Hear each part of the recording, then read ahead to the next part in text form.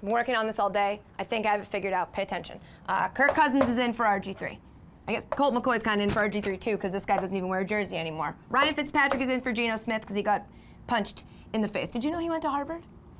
No one ever talks about it. It's a fun fact. Romo's out, Whedon's in. Cutler's out, Clausen's in. Matt Stafford may be out. Dan Orlovsky is, first of all, a guy who plays in the NFL, but second of all, in. Drew Brees might be out.